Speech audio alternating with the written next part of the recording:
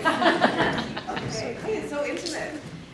Welcome to Sunday morning at Conageddon. And for those of you who are over there, if this is blocking you, you're welcome to move over here. If there are empty VIP seats and they're not here, you're welcome to use them. It's Sunday at Conageddon. Good morning. Wait, you gotta hold it in for 3 seconds. I heard you shut down the party last night, Missy. I guess I did. Nice job. Did you like nap and rally? No, I went out to Little Italy area, Nice. and it was like, I'll come back later. I expected to come back a lot earlier, but getting across the water and back is, when you don't know Boston, is definitely a thing. There's some construction. Yeah, that's what I heard. There's tunnel shut down. Yes. So yeah, but you were up there dancing and DJing. Yeah, at one point we were jumping so much, I saw the DJ holding his equipment like this. And he's like, you did this! Well, you missed some lap dances before you got there. Oh, there was the yeah. whole thing. Yeah, Conageddon. Good morning. How's your con been? Oh, it's been awesome. Yeah. Yeah, it's been great. It's been, when we wrapped, it was crazy. We didn't even get a wrap party. There was a dust storm happening at the studio, and we were like, oh, of course, you know, this is how we wrap up 100 in the middle of a global pandemic shutting the whole world down. That makes sense, it's 100. So it felt right, I guess, but we didn't really get to celebrate the show. So it's just been really nice to be here, you know, with so many of the cast and with so many of you celebrating it. It's been a really Thank you again for being here for everybody. Yes, thank you. Give yourselves a round of applause, especially for being here on Sunday morning. I mean, isn't it nice all these years later that it's very palpable and visceral, especially for your character, how much Morty meant to people. And I think it's going to be ongoing forever. You're going to get people the rest of your life coming up to you, no matter what role you play, to talk about what that meant. What does that mean to you? I put a lot of myself, I feel, into her. It's hard to sum what the Morty means to me up in some, a few sentences. This is a character I played for 6 years of my life, and I know she has meant so much to so many people. I could feel yesterday all the emotion building. I was like, I'm gonna go, someone's gonna just say one thing and I'm just gonna start crying. But she's meant a lot to me, The same way that she means a lot to you, she means a lot to me. That's very sweet. You took it very, very seriously, and I think people appreciated that. Yes. Okay, before we get into the more serious stuff like book club, I want to talk about the fact that you were in Alvin and the Chipmunks. Yes, I was. Were you a voice or a live action? I was live action. Please tell us about Alvin and the Chipmunks. I was at a casino on a boat, and I was just like the girl at the table, and that Alvin, he's there, he's doing his thing, and he's playing craps, and then he gets infatuated with this girl, and we have like a heartfelt moment. But of course it wasn't me and Alvin having a moment, it was me in a spot on the table with an AD, assistant director, reading the lines off to the side. So it was interesting to shoot, it was super fun. You had a moment with this furry, basically. I It did. wasn't even there. I did. Awesome. Was that one of your more fun roles, you would say? It was so quick. It was one day of work.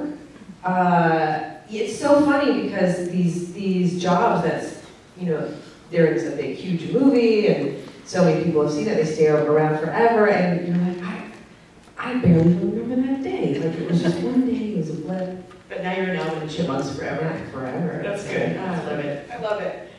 Okay, so I also want to talk about the movie 50/50. How many people saw that movie? It was with Seth Rogen, Joseph Gordon-Levitt, Anna Kendrick. What was that? I love that your character name, best character name ever. Amazing. Agabel Lugenbergen. You know they had a huge laugh when they were writing that name. Agabel Lugenbergen.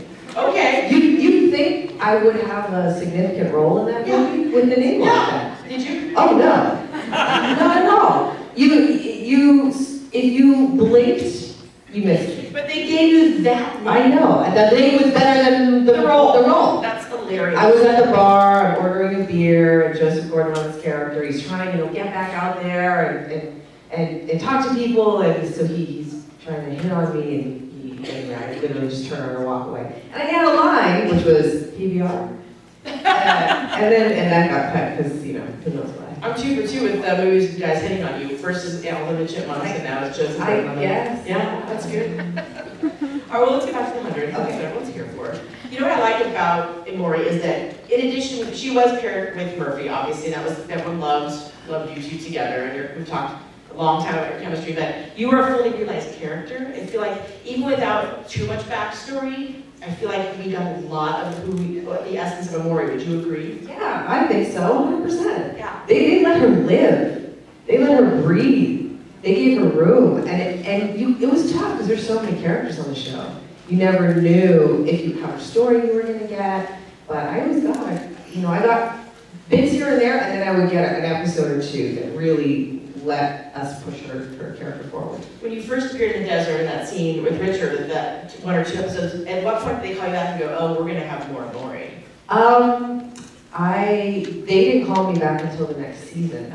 But I don't know what the conversations were at the time, but even after we shot that. I mean, Richard and I just met for the first time that day. We knew of each other, but we hadn't met. So we met that day, and we had a great day. Obviously, we worked so well together. We had a really fun time. And he was like, I feel like they're going to bring you back. I think they're coming back. And I was like, don't say that, you don't know. Stop it. Don't put, ideas in my head. He's like, yeah. And then did you come back, you were in 3 or 4, when did you really come back? 3, I had 6 episodes. Right. And then 4, I think I had 8 or... And then moved on up. Moved on up. Before we open up to fan questions, which is I'm going to do all day, by the way, it's Sunday, and we're all here for you guys. So I'm doing this, name this TV movie. I'm going to give you a description and see if you remember it. It seems like you might. Oh gosh. Okay. An epic storm, triggered by a space phenomenon, obliterates cities, and the only answer to escaping complete annihilation rests on a small-town teen and her extraordinary science project. Name this movie. You were in it with another person from the 100. Mega Cycle. Mega Cycle with Erica Sarah. Nice. That's where we met too. Oh wow. Was this just one of those TV movies you did? Oh yeah, it was full TV movie. Just the red spot on Jupiter has disappeared and reappeared on Earth, and it's causing havoc. Your kind of genre. It's I guess so. Do you like doing romantic comedies and comedies? Do you like doing sci-fi? Like, is there a certain, you just like all of it? I love sci-fi, but I like trying new stuff. And I also, one of the characters I played after the 100 was so bubbly and fun. I was like, wow, this is different. This is not like she was just happy and making jokes and working in tech and what's this space? This is different. So many actors in the 100 go, I got to be clean and happy. Yeah. Under 7 years. Yeah. One last question before I open up, which is, okay, you're upcoming in Van City, obviously, set in Vancouver. You're with Sachin and Bethany Brown. Yes. Tell us more about Van City and when that's coming out. So Van City is still a pitch. So it's early days, but we're excited about it. We put it on IMDb and all that. But it's early days. Okay. So we'll see. But stay tuned. Stay tuned. Okay. Yes. And obviously the fans will ask you, but really quick, tell us about your book club and what you're doing on Instagram. Okay, so I am, as maybe some of you know, I've been posting, generally don't post very much on Instagram in the past. And I was like, I want to do something that feels good to me. I like reading, and so I started a book club. It's called the Feed Your Mind Book Club, and it is to feed your mind. It's books that either expand the way you see the world or expand the way you see yourself. They're nonfiction books. We do 1 a month. I'm going to share my thoughts at the end, and I hope people who read it comment. And if you're just looking for good books, maybe you don't want to read with us, maybe you're busy. There's going to be an offering every single month, a suggestion. And this month, Chris Larkin and I are doing it together. And what's the book? The book is The Year of Magical Thinking by Joan Didion. Yes. It's a little bit heavy, because it does deal with grief and loss. But you know what? That's life. And certainly, I think grief and loss have been a theme that can connect everybody, right? Yeah, I think so. I think it's a good choice, yes. All right, ladies and gentlemen, you are welcome to line up the microphone. We're going to have a chill Q&A session with Luisa. And by the way, Luisa is engaged. Let's give her a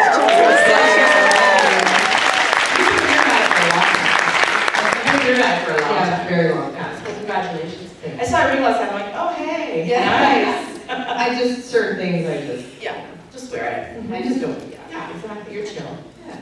Hi, welcome, good morning. Hi. Nice to see you again. Yeah, nice to see you too. So my question is, do you have a current show you're binging right now? I mean, whenever the boys episodes come out, I just finish those immediately. So dark, so depraved. Oh my gosh, what the heck? I love it.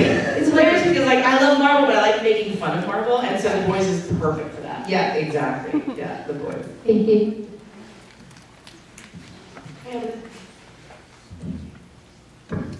Hello, Good morning. this is more like a statement more than a question. But I just want to say thank you for playing the board so well over the years. Being a disabled person myself, it's hard to identify with a character with such strength and immortality and resilience, and getting what he wants. And having a good, strong relationship with that, but not letting it burden her too. So thank you. Thanks, Evelyn. Thank you. Thank you. Thank you for sharing that.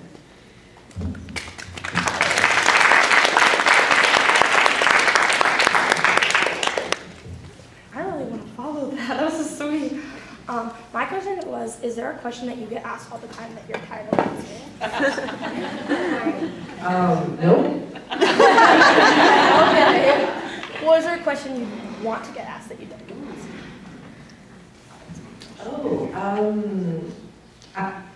I wouldn't mind if people ask about the process, acting process. What is the acting You know, every actor has to find their own way into it. And it's funny, acting is a little bit like therapy, because the places that you bump up against are usually places that you have things you need to deal with, because there's resistance to go there. And there's a catharsis that happens when you overcome those areas of resistance, and it's like you feel a door opening inside you and letting real things come out.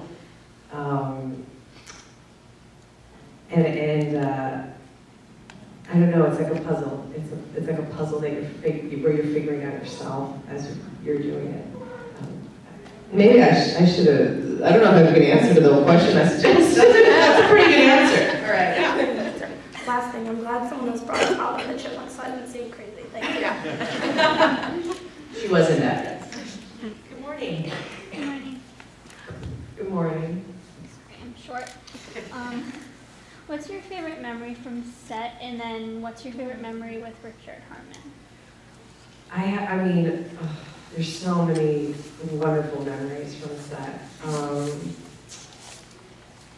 There was one moment where it was right near the end of filming. There was a whole bunch of us on set. We were doing a big group scene, and we were all sitting in a tent out in the woods somewhere, waiting for the shot to be ready, which can take a while sometimes. And we were playing that game where you go through that, like there's a category, you go through the alphabet, and everybody has to say what, like, it's like hockey teams, and then you start at A, you have to say, go through, whatever. Food, anything, cities.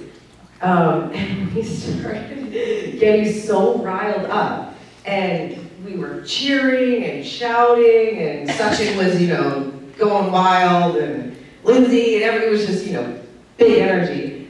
And we couldn't shut up. And every time someone couldn't think of something, and then they finally got it, we'd all go, ah, and cheer. Finally, the crew came over and was like, what the heck is going on? It sounds like there's a football game happening around the corner. Like, you guys gotta shut up. We're trying to work over here.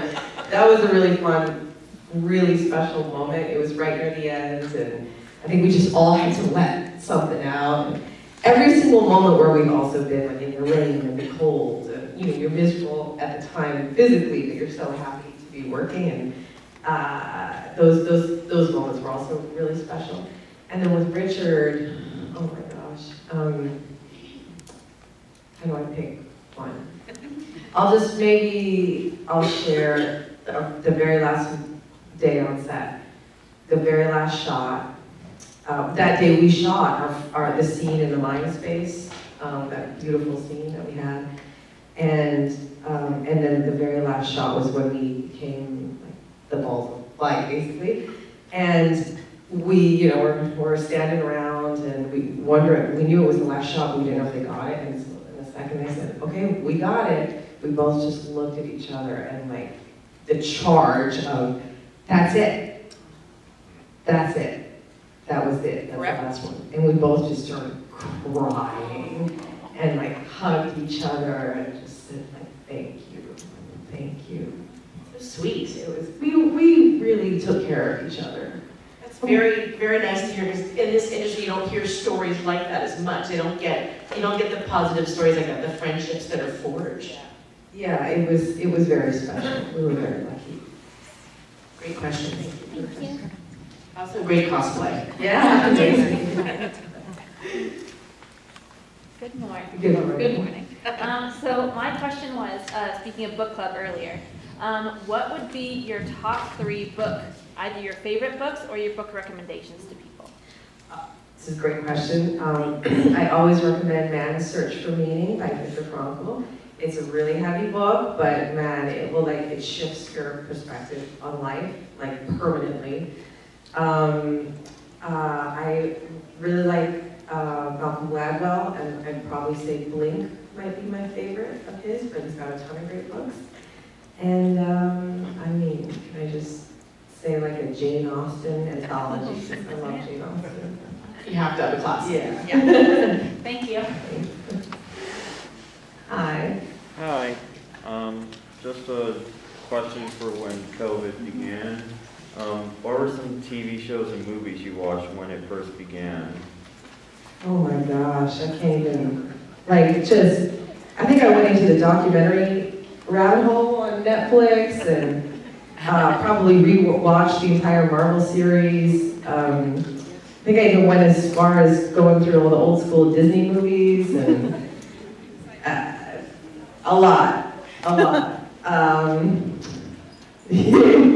I think mostly the documentaries, the Netflix documentaries. The Pharmacist, The Staircase. Yeah, brutal. Yeah, a lot of those. All right, thank you. Thanks. Did you watch The Staircase on HBO recently, the new? No, It's incredible. Yeah. It's incredible. Tony Collette, that's all I need to say. Okay. I just wanted to ask, after the show ended, did you ever put your tattoo on? No, because I don't know how to do that. I'm not good enough. Although the makeup artist who did my makeup in the final season and I actually became really good friends. She's my workout buddy now. We go to the gym. She gave me some of the transfers they're called. Yeah.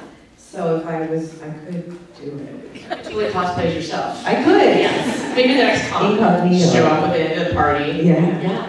Yeah. I've never tried though. I'm scared to try. You could show up and see how many people actually think you're a Maury. Yeah. You look so much like the girl who played the Maury. Totally.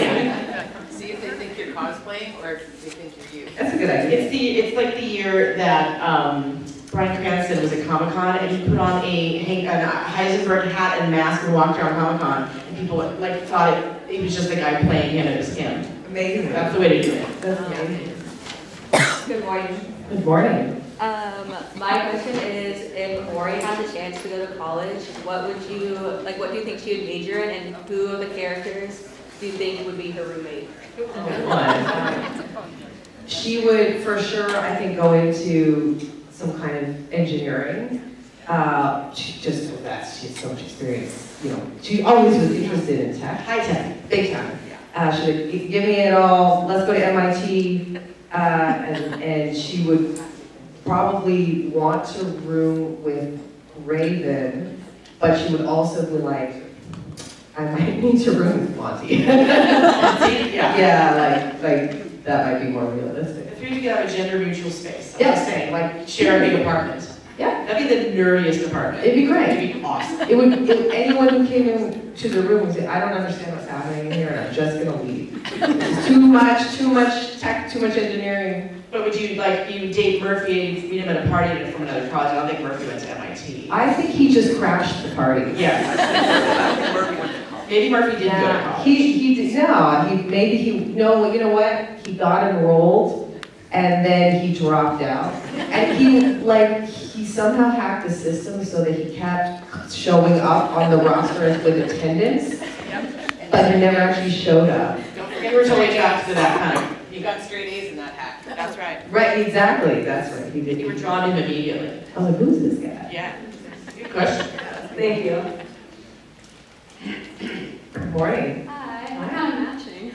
Oh yeah, we are. That's right. I was wondering, since the Murphy and Amori first kiss was off screen, who do you think initiated it, and how do you think that scene went?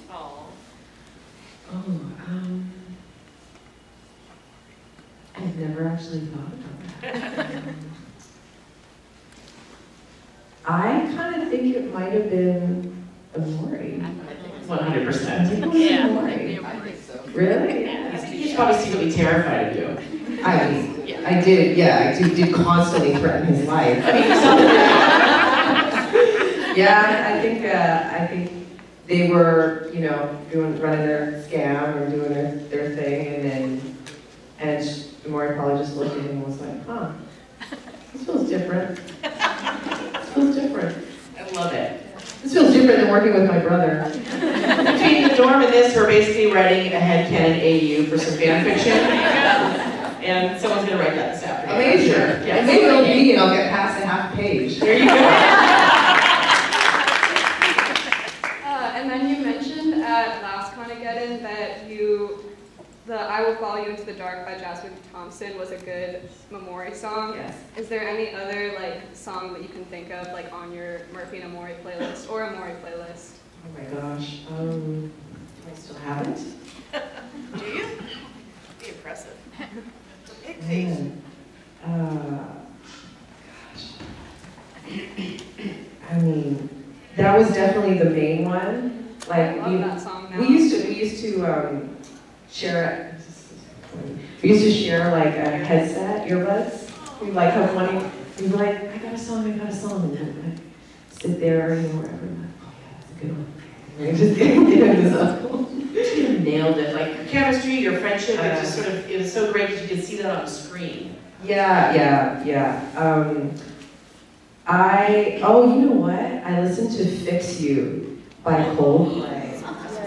Man, because that's what they fixed each other. They were just broken enough that they could understand each other and fix each other together. Yeah, that was a good one. Thank you. You're welcome. Hi. Good morning. Good morning. So I actually don't have a question about 100, but I recently was rewatching one of my other favorite shows, which is Psych, and I saw that you were on that. Yes. And so I just wanted to ask you what that experience was like as well. Super duper fun. Super fun. So this episode I did was called Tuesday the 17th. It was a spoof off Friday the 13th. It was a spoof horror episode where we go to a summer camp. Girlfriend, right? Yeah.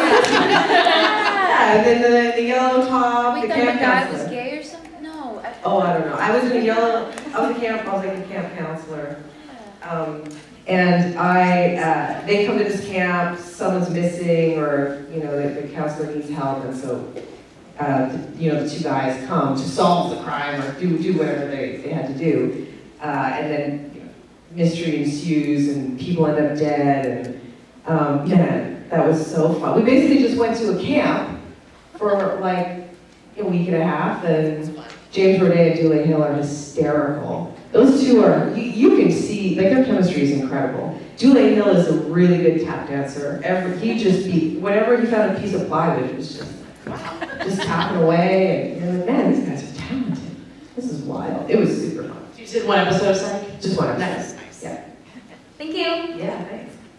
Hi. Good morning. Good morning. So I know there's always the process of getting into character. I was wondering if you had a process of getting out of character once you were done for the day. Showering for sure. That always helps because you psychologically feel like you're washing away. You know what's interesting is after a while of playing Amori, I it was easy for me to slide in and out. It's almost like the pathway between me and her got really short. Yeah. I could just one step, one step. It was really interesting. And then an offshoot of that question, were there any particular days that it was very difficult to gap? Yes. In the end, the episode where I get, the wall, like, or the building collapses on me, the bunker collapses where we are. When I was lying on the ground and John Murphy and I had that scene where I'm like, you just need to, forget it, I'm not gonna make it, and you're gonna make it, and cauterize my wound. That was so emotional. I don't know what happened in that moment when we were shooting it, but both of us just burst out crying suddenly.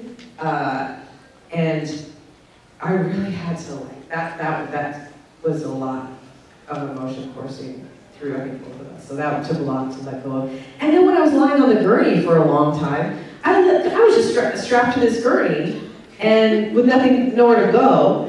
And I just basically thought about, if this was my last hour, what would that be like? I had like an existential day. I just sat there thinking about death for 12 hours. I've never done that before.